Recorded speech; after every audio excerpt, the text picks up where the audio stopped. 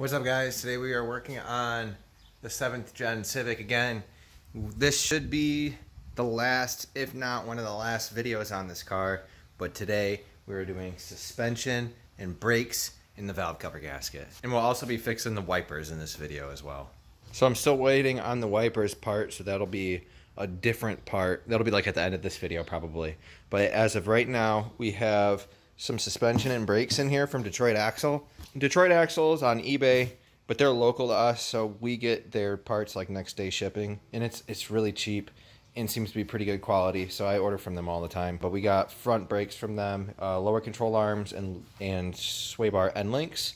And then right here from Advanced Auto, I have a Fel-Pro valve cover gasket set. And then I also have some sway bar bushings that I bought on Amazon. And I bought one of these manual impact drivers for removing the brakes for the rotors because they're a pain in the butt, and I always strip the screws. So now I got one of those. We're good to go. So let's go ahead and get this thing the rest of the way into the air. I'm going to take off the wheels on both sides, and then we're going to start working on the lower control arms. Don't you dare say that I want everything to fall apart when it's hard to me. Okay, so really quick, I'm just going to go over what I have here. I'm not sponsored by Detroit Axle. I can make that very clear. I really genuinely think that nobody can beat out their prices and quality. I've gotten quite a few things from them. And for example, this whole set was $80. It came with 2 front lower control arms, brand new. It came with sway bar end links. Didn't come with the sway bar bushings, which I kind of think is a little weird, but I got some Moog sway bar bushings for really cheap. Less than $10. And then it comes with ball joints as well. Now the ball joints in this car are perfectly fine, but I got this kit anyway, I guess just for future, and buying this stuff separate it's not worth it. So like just buying this all together, $80 for everything, super awesome. Then over here you got your brakes, and this was $70 I paid for this brake setup, which arguably you could get brakes somewhat cheaper elsewhere, but this comes with the rotors, and then it comes with ceramic brake pads, so low dust brake pads. It comes with a bottle of brake fluid and brake cleaner, a can of brake cleaner. So it's just like the fact that you get all of this together with their kits. Also, their pads include the clips, which I know, I mean, that's just how it should be, but if you go to auto parts stores, you don't always get that. And then, on top of that, they give you grease, too. This is just like, you do not get this anywhere else. And, I don't know, I'm assuming they're probably not manufactured here. But, let's see. Okay, so yeah, clearly, they're not manufactured here, made in China. But, the company is based out of here. So, supporting a local company. And I get next day shipping, because I live in the Detroit area. It's just so many wins from Detroit Axle. So, thumbs up, good for you guys for being awesome. And I'm going to go ahead and put this stuff on the car. Alright, so next step is to take all this apart. I'm actually going to take the sway bar off first. So on the sway bar on both sides we have this nut right here, and then these two right here. And it mirrors the same thing on the other side. That'll get the sway bar off along with the end links, which we'll take off later. And then for the control arms, it's just 3 bolts. There's this one right here, or 3 nuts. This one, which is holding the ball joint in. Like I said, the ball joints are good. I'm not going to be replacing those. I might pump some grease in them. And then there's a bolt right here that goes through that. That has to come off, so that'll come off there. You can see it a little bit better right there. And then over here, there's one that goes up through. That has to come off. Same thing on the other side. At that point, we'll have removed the lower control arms and the sway bar. 'Cause my only crime was hoping there is something more than this loneliness I feel. But no one makes me feel less alive. We're fighting fire. The way you push my buttons just right. We're fighting fire. When 2 voices of nature collide. We're fighting fire. Can't help but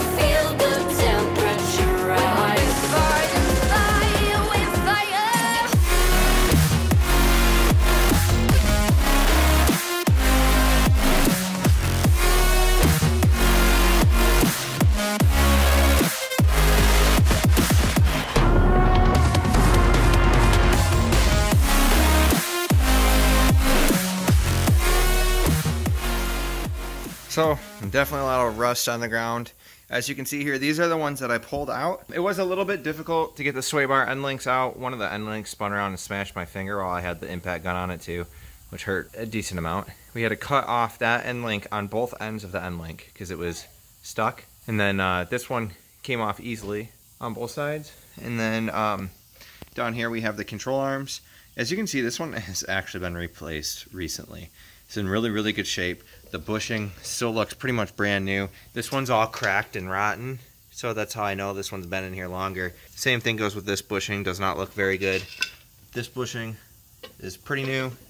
This one looks really new. So this was honestly probably replaced very recently, but I got them in a set. I knew this one was bad. I didn't even look at that one, but I knew this one was really bad and needed to be replaced, so I just bought a set of them. And we got clunking in the front end, so might as well replace both of them.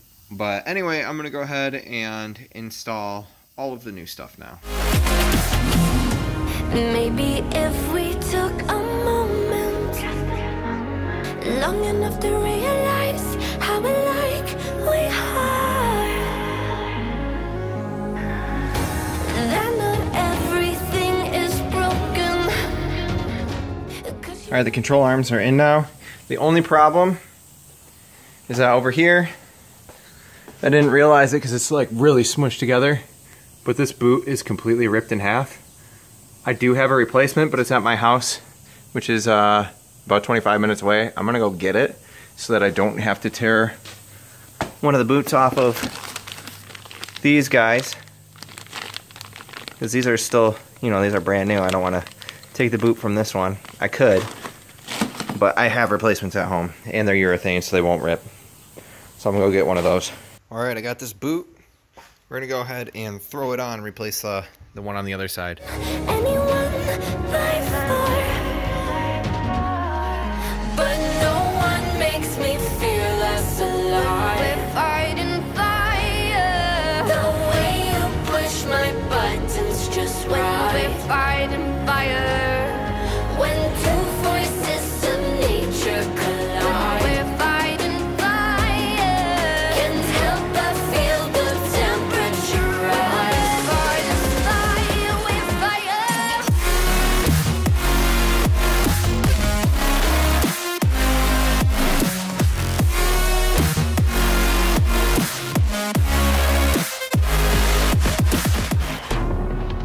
Okay, so now we're working on the brakes. We gotta get this caliper off. To do that, you got two bolts, one right here, one down here. I believe they're both 12 millimeter. If they're not 12, they're 14. That'll get the caliper off, but then we gotta take the caliper bracket off too, because we're replacing the rotor. So that big nut right there needs to come off, and then there's one on the bottom side as well. That will get the bracket off for the caliper. Once I'm at that point, I'll show you guys how to get these screws out to get the rotor off.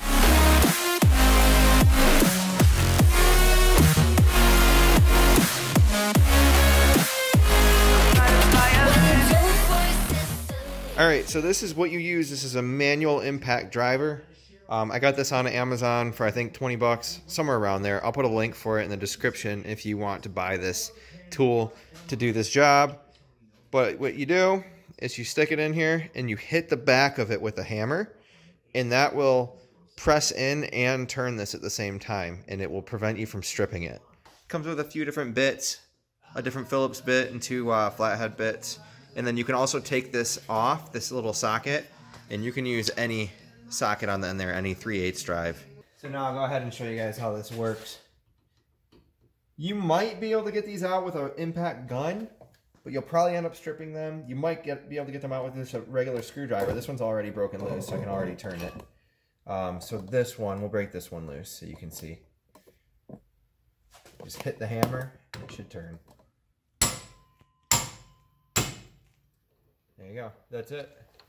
And it's broken loose. I've done so many of these cars without this tool, and I've never been able to get one of these out. I always end up stripping them and having to drill them. So definitely pick up one of these. It's worth it if you're going to be changing the brakes on a Honda more than once. We're fighting fire.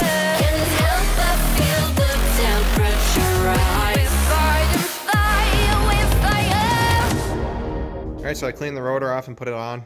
Screwed these back in basically as tight as I could by hand, and we'll just leave it at that. I'm gonna go ahead and bend this dust shield out of the way a little bit because I've been kind of messing with it, and then we will throw the caliper bracket back on, and we'll put the new pads with clips on there. Guess it's been a while since I fell in love, but after last time, don't wanna mess things up. You're so beautiful, and I can't deny, my heart is always with you, my head's always stuck in time. Love, let me go, cause I've been holding on for far too long. I've been fighting and keeping strong, now you just gotta let me go. Time, wash away every feeling that can cause me pain. All these memories I can't escape, can you let them all wash away? Let it all wash away, cause I don't wanna feel the pain. Love, just let me go, cause I don't wanna feel the pain of holding on and keeping strong. So now I'm moving on. Alright, so this side's all done now. We got the brake pads in there, caliper pushed in, everything's all greased and good to go. We're gonna go ahead and switch over to the other side now, and I'm just gonna time lapse that whole side. Love, just let me go.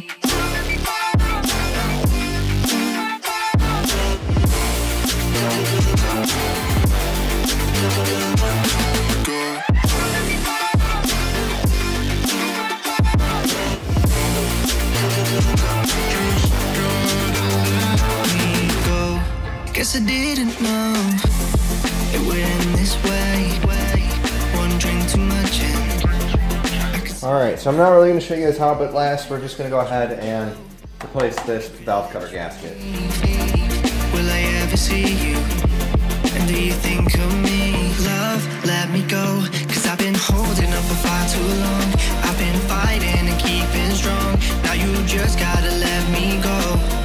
Time, wash away every feeling that can cause me pain. All these memories I can't escape, can you let them all wash away? Let it all wash away, cause I don't wanna feel the pain.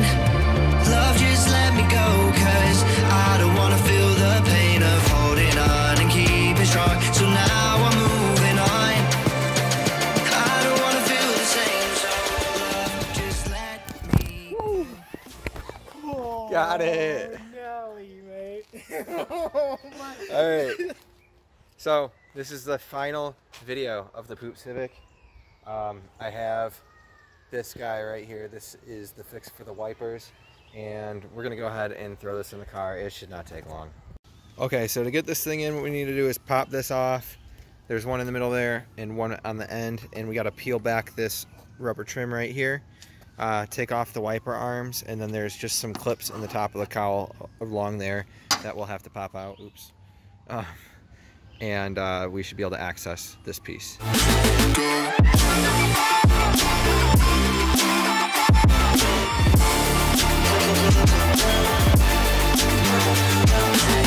Alright, so here's our piece that we're replacing. Right here you can see this one's in terrible shape. This is our problem right here. That side actually seems to be pretty much still okay. But what we're going to do is get a tool underneath here and pop those out, and then just slap the new one on there. Wait a minute. Is that the wrong one? I think it's the wrong one. Because they're flipped? Yeah. That's the wrong part. That's not even for this wiper trans. Oh, you short quite a bit on length. It's really annoying because I got it by part number. What if you just replace one of the caps? Or if you want to return this. You know what I'm saying? I don't think you can get this out. I don't know. I'm really mad because I actually looked up this model car, got the exact part number, and bought it off Amazon by part number. I think you might be able to save just that one side of this old one. Possibly. How do you think I would get this, like, out, though? Without breaking it. Without breaking it. I don't know. Alright. So, we cut and welded the new ends onto the piece that was already in there to make it work, so that I didn't have to get a new one, so that we can actually be done with this car. But they're in there now. and I'm gonna go ahead and reassemble everything. The wiper should be good to go. All right, guys, that is the end of this journey. That is me turning a car that I bought for $200 into a car worth $3 grand. That was the whole goal of this car, was to sell it and make a profit. However, I had a really close friend who kind of ran into trouble a little bit and wrecked his car. I ended up selling him this car at cost. So the $200 for the car plus all of the money that I had into it, which was about $1,300. So he gave me $1,500 for the car. And as far as I know, it's still running perfectly strong. This is about 7 months later now. I do wish that I could have kept it because I ended up having to buy another Civic Daily that I spent way more than that on, and it's in just as bad a shape as this car now that used car prices have kind of skyrocketed. But it is what it is. As always, links to all the parts are in the description. And if you would like to watch the entire journey of everything that I did to this car and how I got it to be a $3,000 car from a $200 car, just check out the playlist that this video is in. You can just go to my channel and it'll be listed as one of my playlists. And thank you guys so much for watching. In the next video, we are gonna pull the white Civic out of the graveyard, so make sure that you stay tuned for that. Subscribe to my channel, give this video a thumbs up. That would really help me out so much. And thank you guys for watching. Peace out.